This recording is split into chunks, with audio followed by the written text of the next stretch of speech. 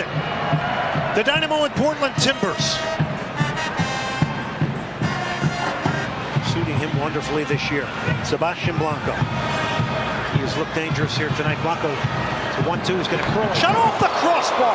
Well, Sebastian Blanco, who has been dangerous all year long. Some say he has been the most dangerous attacking player.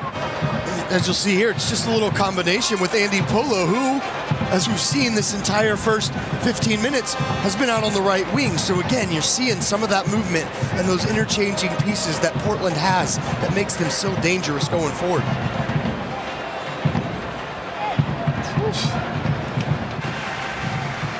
It's a little bit more ruthless now in the last 3-4 years. A header! Oh, it's off the post and in! Mauro Manotas!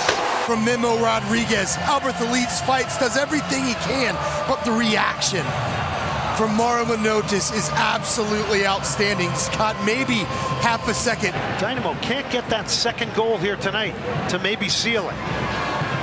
McNamara brought on to make some things happen. It's over the top. Fernandez is on to tie it. He's going to push it in. He's going to score his first ever Major League Soccer goal. It is a huge one.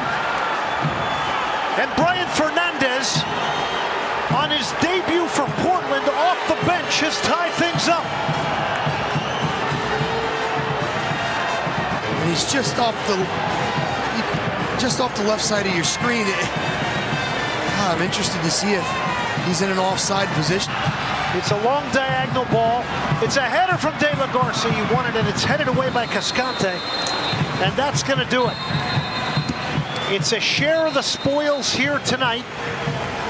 The Dynamo and the Portland Timbers in a 1-1 draw here.